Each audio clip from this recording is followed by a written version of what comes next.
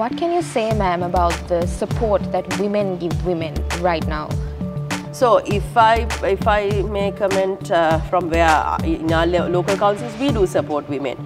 We do support women in terms of policy levels, in terms of discussion, and also there's a lot of harassment that happens to women. I think this is an important thing. Like if you take local councils, there's a lot of the environment is not a very conducive and happy environment. I mean, people see only what happens in parliament, but the situation in local councils are far more different. I mean, it's very raw. The language is very raw. The insults, the verbatim, the gestures that are used, and especially for women, it is not an easy environment. And we see, but women do support women. I can say in our councils, when certain injustices happen to women, women together support. So that understanding is there.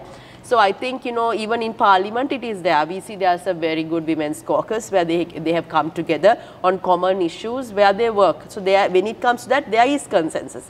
But it's just that how they are perceived by the men, how when they take forward a proposal, will the men accept it, is also a question.